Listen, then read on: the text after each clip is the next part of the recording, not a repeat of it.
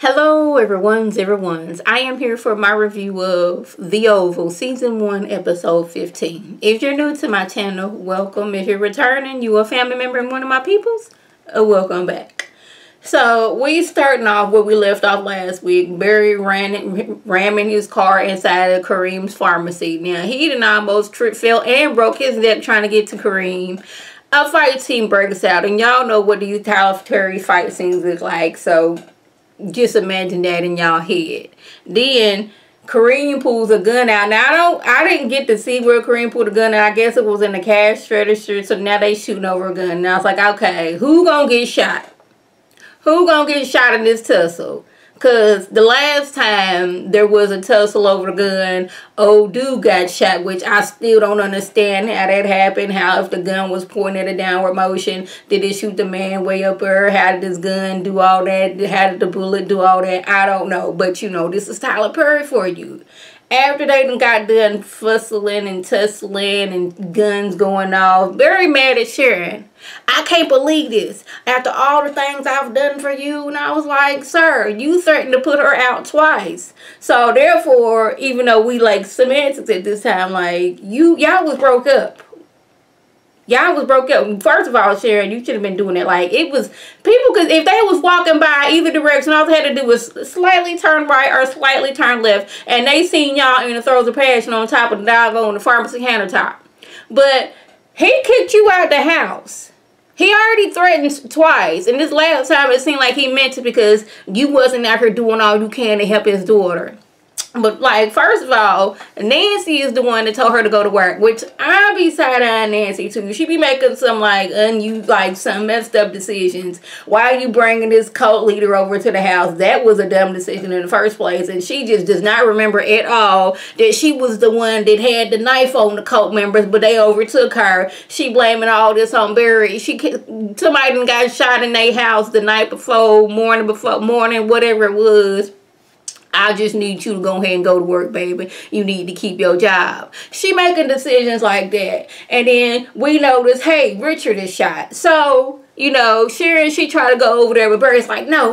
She had to give him a good backhand. You know how David did Veronica on the Have and the Have-Nots? It wasn't as a dramatic as, you know, Veronica almost cartwheel and all that stuff. But Barry, he kind of fell back because, you know, Sharon's like, I ain't got time for this. Bop, get out of my way so I can help your daddy because he over here shooting because you over here run up here and fighting on people. So, you know, she tending to Richard. He shot in the chest. She calling the police and she letting them know, you know, we just need some ambulance. We don't need nobody getting arrested over here. We just need the ambulance. Over at the White House, Hunter thinks that either Victoria or Eva Sadidi grandma has something to do with Mistress Denise getting killed. Like, it just so happened that evil Sadidi grandma was in town taking you to lunch with the kids, and Mistress Denise is out here getting killed at our place. Like, I don't know who did it. I'm wondering. I don't think it was Kyle, because Kyle seemed so frantic when he went in there and seen, you know, President Hunter on the floor and Mistress Denise on the bed dead. I don't think it was them. I don't think it was me. I seriously do not know who it is. So I'm just questioning everything, just like he questioning everything. She just wants to know, how did Mistress Denise get inside the White House? Because you need to check in and check out in order to get into the White House. Now, she just want to know how she got in. She don't even know that Mistress Denise is dead yet. But, you know, he not saying anything because he thinks she had something to do with it. But he paranoid now. So he questioned everything and everybody. Now, he's talking to Donald like, hey, her parents got me elected as mayor. Didn't think it was going to happen. Got me elected as governor. Didn't think that was going to happen. They got me into the White House. I didn't think that was going to happen. And didn't think I was going to win. But he's like, now they trying to take me down. He in this paranoid state at this point. I was like, I don't, like, these people, they evil and sedity and all that stuff, grandma and grandpa. But I don't think they would do all the efforts to get you to the White House to take you down. I don't know how that would benefit them in or anything, you know, getting you all the way up to the top just to be like, we did all of this because you got our daughter pregnant 20 something odd years ago. How many years ago it was? You got our daughter pregnant. We got you to the highest of the high that you can get, only to bring you down. I don't, but you know, maybe, but I was like, I don't think they was gonna do that. He gets to question Donald because Donald told him was basically, you was high when Mr. Denise was killed. And he's like, are you wearing a wire? He's like, no, sir, I'm just stating the facts.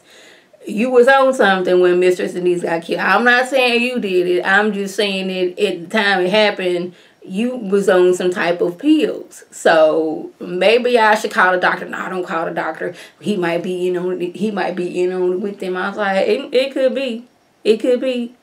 He's like, he's even suspicious of Kyle taking care of things. Now, last week I was supposed to mention that Kyle said it's taken care of. It'll be on the news like later this evening.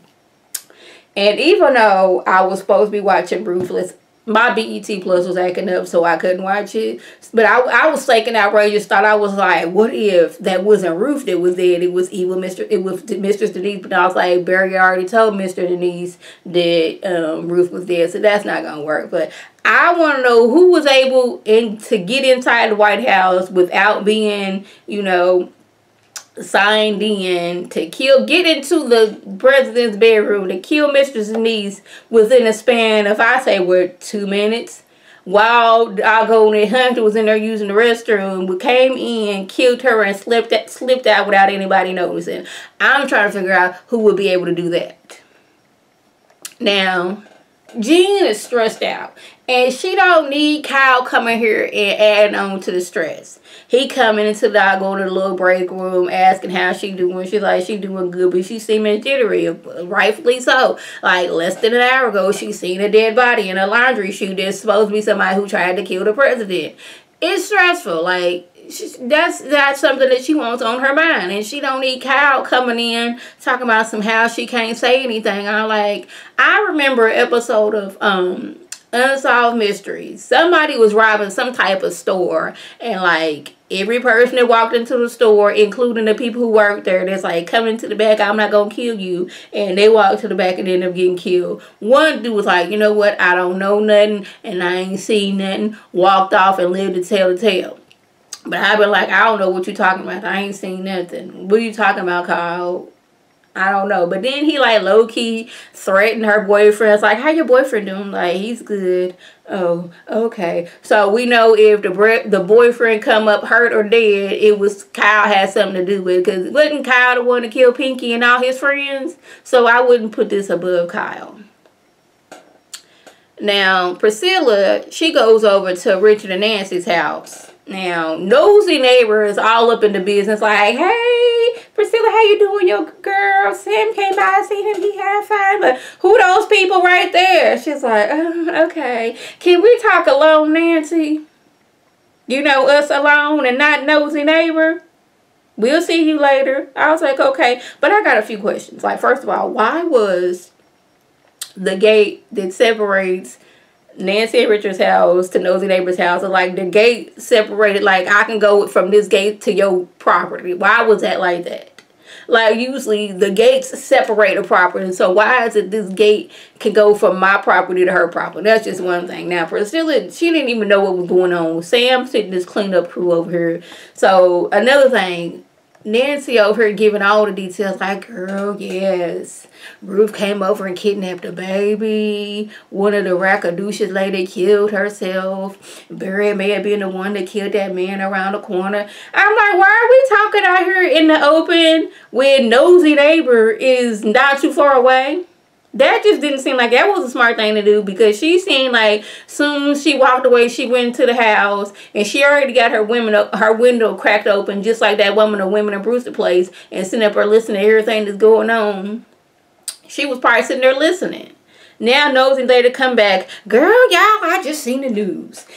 Somebody ran into the doggone pharmacy where Sharon working, and it looked just like Richard's car. Because when I was on my DVR watching it, I paused and I got to the TV and I was like, that sure is Richard's car. Because that dent right there happened when the boy across the street who was driving backed into it. Sure was. I remember that bump. It happened last Tuesday. The boy was just learning how to drive, and his daddy told him not to turn too much, and he turned too much and hit Richard's car. That's the knot right there, because I went over there and told Rich about it. So she didn't say all that shit, might as well, because she knew exactly what Richard's car. It was Richard's car. But I'm like, unless you knew it was seemed the license plate, and you know Richard's license plate like that, how you know it looked like Richard's truck, so therefore we gotta run down there. I'm surprised doggone Nosy neighbor didn't hop in the car with them.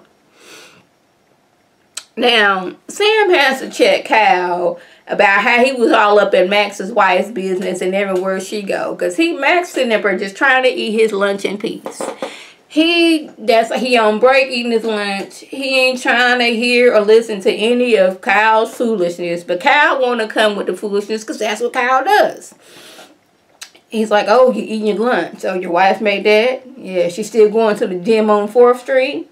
Oh, yeah. Is she still going to the grocery store on Harrison Boulevard? Like, he know where she go to the gym at, where she working, where she go her grocery shopping at, what her favorite Starbucks is, like everything, where she go to get her nails done, to get her eyebrows done, her best girlfriend's house. And Kyle's looking at him like, Max is looking like, really, word, you spying on my wife right now? But Sam comes in and checks Kyle like, bruh, what are you doing? You voting for that man to kill you. He's like, he don't have the guts. He's like, you don't know. Like, basically, I could kill you. You come at me like that. He's like, what, are you stalking that woman? No, I ain't stalking her. I just went through his file. Like, that don't make it any better, because you're not supposed to be doing that either. So you just looking into that man's file, reading up on where his wife goes. It's like, what was in his file when he got this job where his wife works at, where she goes to the grocery store, like all these things. I'm like, really? This is what we doing, Kyle. Child, I came with Kyle. Speaking of Kyle, Donald confronts him about the pictures. Did you tell my wife about us? Did you show her those pictures? It's like, no, I didn't tell her about us, and I didn't show her no pictures. I have some pictures of us because and videos, because when we first started hooking up, I ain't believe you. So I was recording us in case you was trying to set me up. But then I fell in love. And I started recording us. But I still have them because I used to sit and think about how your smooth skin felt up against my skin. I wanted you to still love me. Please, still love me. I will forgive you for everything you done. And then they get to kiss. And I'm like, first of all, we in the White House where there's cameras everywhere. If y'all supposed to be not gay, y'all not supposed to be kissing out here in the public where there's cameras everywhere. Now, Kyle, if you're trying not to get fired, this isn't the way to go. Because if Max sees this, he gonna go to whoever he can, be like, see, he's gay, he need to get better. Even though I don't think that's a reason where you should get fired. But like, this is the reason why Donald had to marry Lily in the first place, so he can get this job. So I don't think that would be stupid if he's be out here in the public kissing. Anyways, the way the storyline is going. Now, y'all, Barry done got arrested. Now, I'm just going to say this. His family can't win for losing, like my grandma used to say. Like, Barry just left the doggone police station, I'm going to say maybe an hour and a half ago. Now he getting arrested again because he got a warrant out for his arrest and for shooting his daddy. It's like y'all can't win for losing. At first, the grandbaby done got kidnapped by the Rackadoosh and the crazy mama. Then this tussle with this Makes the man in the neighborhood getting shot. Barry being the #1 suspect and Ruth getting killed. He done beat up on Kareem. Then came back to beat up on Kareem. Ran into the pharmacy and shot his daddy. Child, there's just a lot going on. If I left anything out, by all means, leave a comment below. If you're new to my channel, welcome. Feel free to subscribe. It's free all day, every day, free $99. Make sure your notifications are on for my beautiful face. Put a video, you can click on it, you can like it, you can share it with your people, and you can come over and be one of my peoples. If you already a family member and one of my peoples, welcome back. Y'all know what to do. Tell your people to tell their people to come over and be one of my peoples by clicking that icon above. This is Lady T signing off. Have a good one.